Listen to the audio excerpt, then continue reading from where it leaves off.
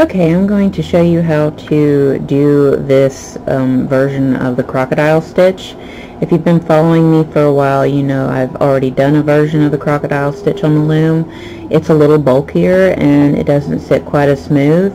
This one, if you press it and block it, it'll actually lay flat.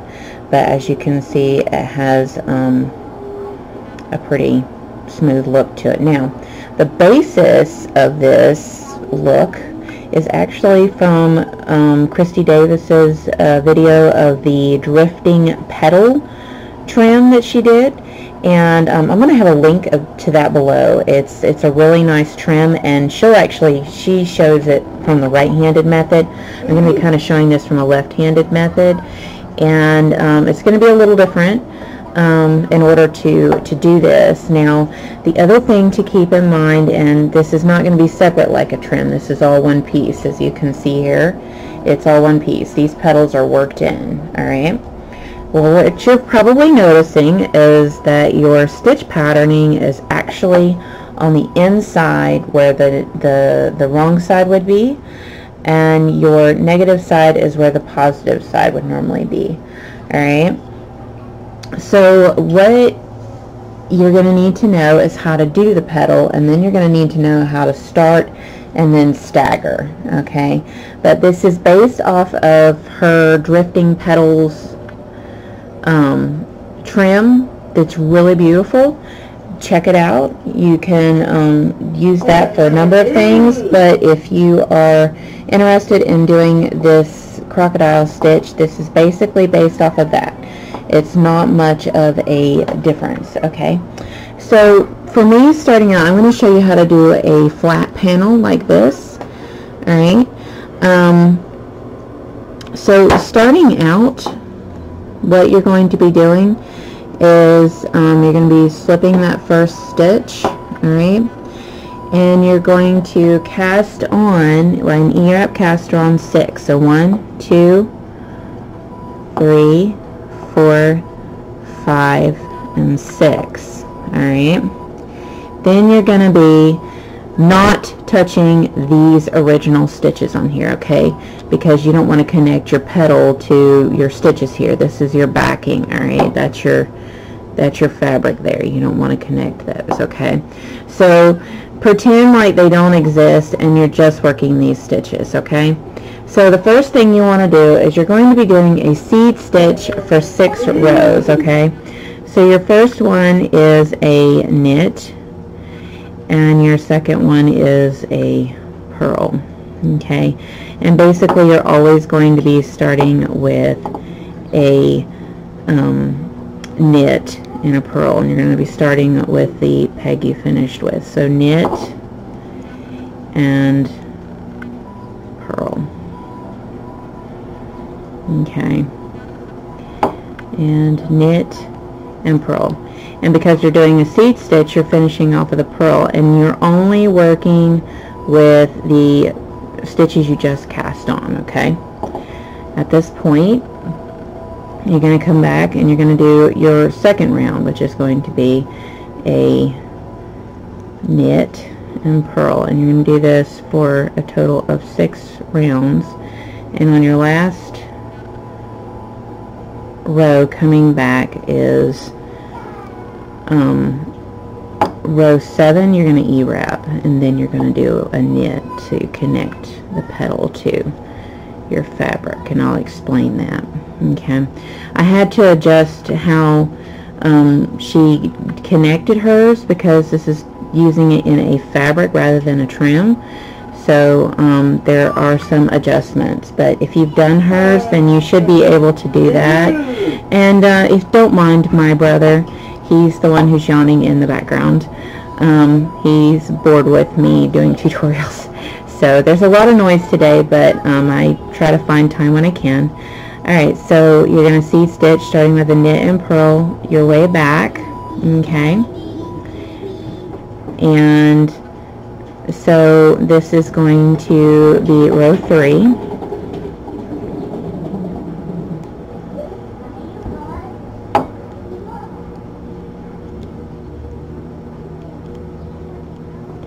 Purl, and then we're going to start on row 4,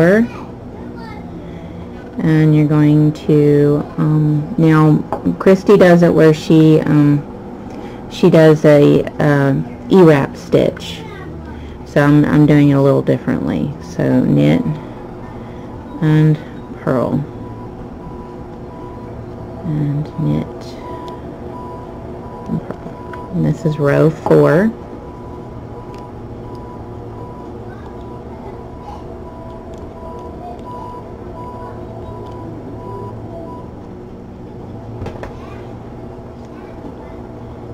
And this is row 5, starting with that knit.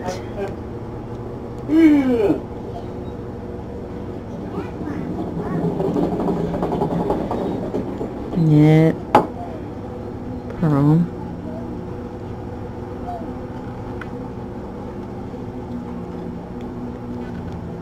knit, and purl.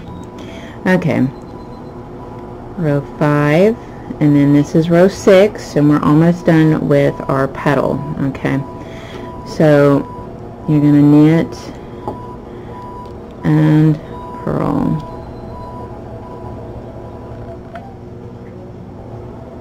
your way over.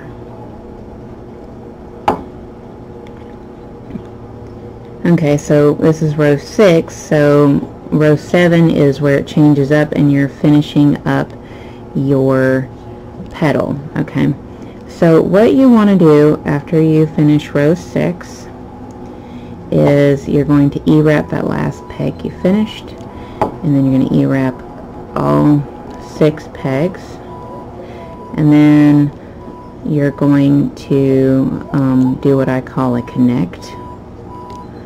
Okay, so there you go. So to connect this back to your fabric, knit. Alright, then what we want to do to complete is we want to purl like we're going to purl it, but we're not going to. We're just going to pull that through. Okay, now let's see if I can keep this in. Now we're going to send this loop that we've created through all 6 stitches. Alright, and we're going to do it purl-wise. And you do want to keep it consistent, because when you drawstring it, it will sit consistently. It'll give it a uniform look. Alright? And you have one more.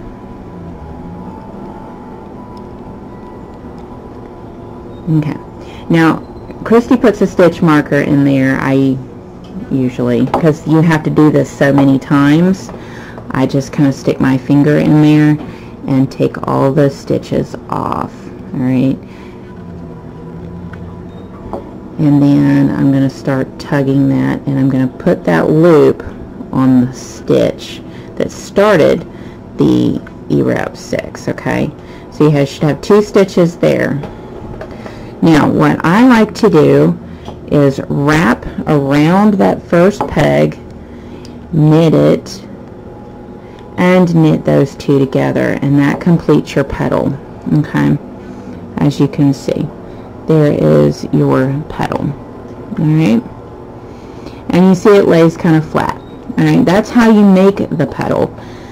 Now to set up to do the next petal, you're going to need to knit over 3. 1, 2, 3. Alright, and what you'll find is it should sit in between your middle 2. But if you're starting out, let's say you want to start this pattern out, you just do a cast on, and then you do I think, let's see, I do a cast on, and then I do 1, 2, 3 rows, and then I start. Okay, and I've been doing garter stitch between my rows between my petals. Okay, so to start out, do a cast on, then do 3 rows, and then start this patterning. Okay, and so after you finish that, you're going to knit 3.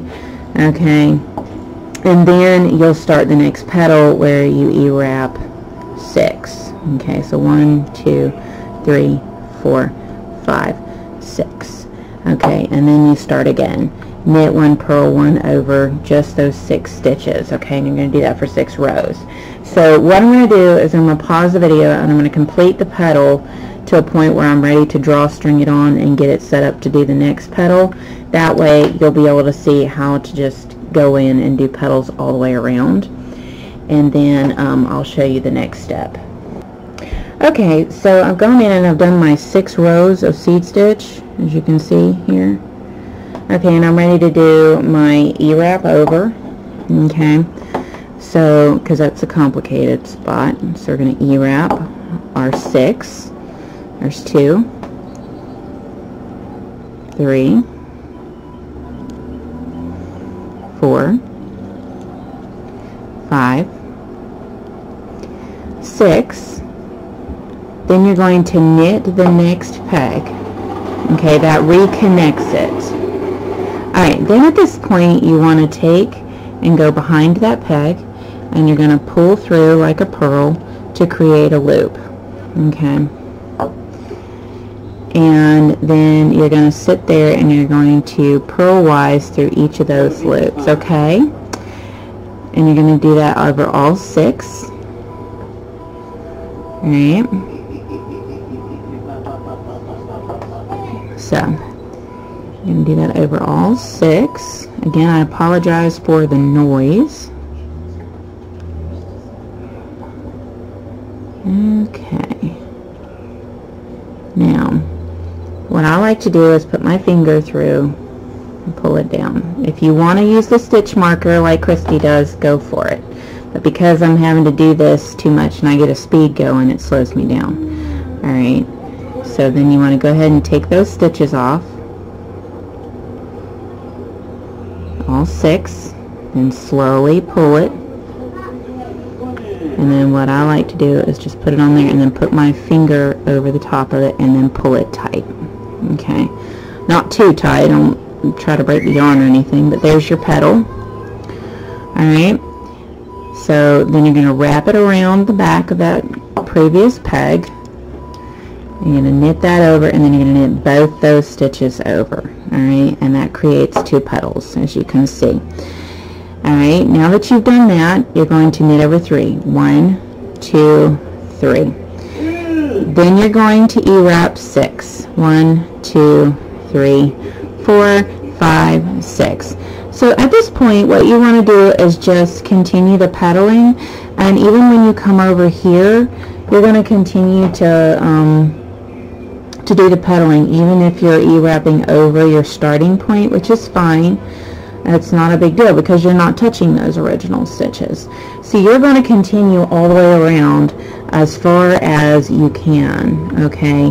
And with this one, you're going to be finishing up in here because you can't knit 3, okay? So you get to a point where you can't knit 3, so the last one will be done right here, and you can only knit 2, alright? So you know your last one's going to be right up in here, okay? And you will do a little bit of overlapping in order to get 6 in. Okay, so what you want to do is you want to pause the video and complete this row of petals, okay, or scales, however you want to do that, and however you want to call it. And then what we'll do is when I come back, I'll be right over here at your end peg, and we'll be ready to explain what the next step is. And it's always best to break up your petals or your scales or whatever you want to call them, okay? Now, if you kind of get the general gist of this, when you finish your petal row, go ahead and do, I believe it's 1, 2, 3, 4, 5 rows of garter. Alright, and when you start to go back, you do purl, knit, purl, knit, purl. So you're ready to come back, okay? So you're going to do 5 rows. I think. Yeah, 5 rows of garter stitch. Okay, if you got this concept, when you finish your petal row, do 5 rows of garter stitch, and then I'll show you how to stagger the petals. Okay. Okay, so what we've done is we've completed our petals, and it's now time to do our garter stitch area. So what you want to do is you want to slip that first stitch, and you want to purl your way around. Okay. Now again, if you know the garter stitch, you're going to do it for a total of 5 rows. So for instance, this is row 1. Okay, so you're just going to go and purl your way around.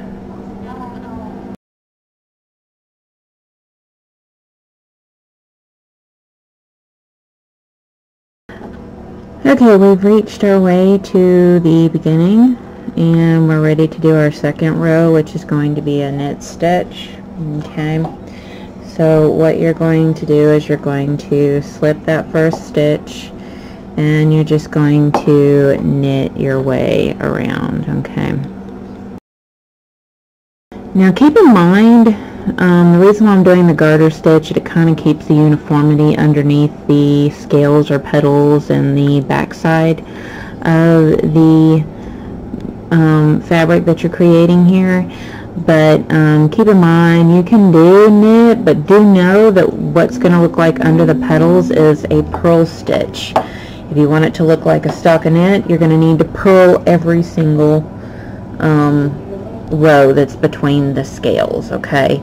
And that's going to give you a stockinette. And as you can see, I've been doing garter, and that kind of gives it a neutral effect underneath and that kind of thing. Okay, so that's the only reason why I'm doing garter stitch. You can do other stitches if you want, but you need those number of rows in between.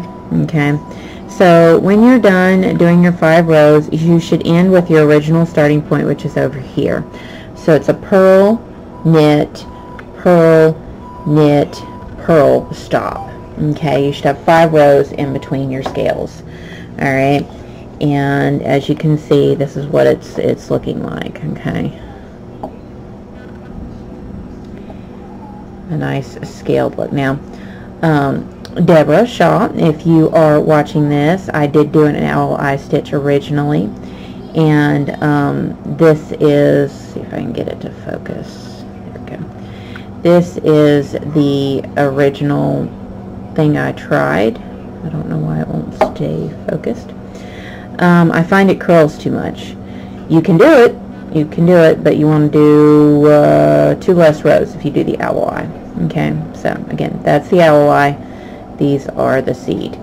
Okay, the seed stitch lays flatter. It curls a little bit when you use the owl eye stitch. All right, you can, but it has a different look. Okay. All right. Now, go ahead and pause the video, get your rows done, and then I'll show you how to stagger, which is not as difficult as you might think. Staggering is just getting it set up and then working your way through like normal. Okay, we finished our rows. As you can see, I'm sitting in between. Okay, and now we're ready to do our stagger. Okay, we started off with the first 2, but what you want to do is act like this is a count of 1. Sorry, let me see if I can get that up a little bit more.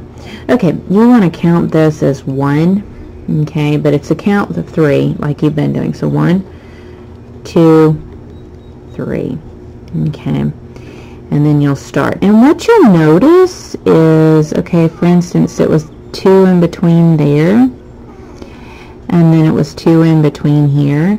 You'll notice that you'll have it in between there. Okay, so if you follow your line up from your original scale, you're trying to get in between it. Okay, but basically what you do is you start off doing a scale almost immediately on the first row. The second row, you knit 3, counting that first peg that's normally slipped. You count it, you knit 3, then you start over again. So for instance, you want to, I've knitted over 3, so there's 1, 2, 3. Then I'm going to E-wrap cast on 6. 1, 2, 3, 4, 5, 6. Okay, and then I'm going to seed stitch for 6 rows. Okay, when you do everything like normal, you do everything like you just did with the first row. The only difference is, instead of starting off immediately with a scale, you're going to knit over 3, do a scale, finish that up, knit over 3, do a scale, just like you did with the first row. It's just the adjusting it, you're staggering it. So the simple stagger is, instead of starting off immediately, you're going to just knit over 3. 1, 2, 3. Then you're going to start, okay? And that is how you stagger it. It's really not that difficult to stagger. After that point, you continue like you normally do, and you continue as far over as you can. Now on the second row, I find that typically you can do a scale on these last two pegs. So you're going to be E-wrapping over 6 over this way, okay? And you're going to end up being able to connect the 2 stitches there where you wrap it and then knit 2 together. You can do it on these last 2, okay? You can do it on the very edge, as you can see here. It's on the very edge. Sorry. It's on the very edge. Alright. So, that is how you do the crocodile stitch using Christy Davis's drifting petal stitch technique that she came up with, and that's how it's adjusted to work onto a crocodile stitch. Keep in mind you're working on the opposite side that normally comes through the loom. Alright, and when you're done, you may notice that you have a spacing in here. You don't have to do anything. You can just, if you're doing just a panel and you're done with it, you don't have to do the garter stitch in between. When you're done with it, you can just do a single row and bind off so that you have a clean edge on one side, okay? So that's kind of how that's done. Again, to stagger, instead of starting off immediately, you're going to knit over 3 and then start, okay? So it's not that difficult.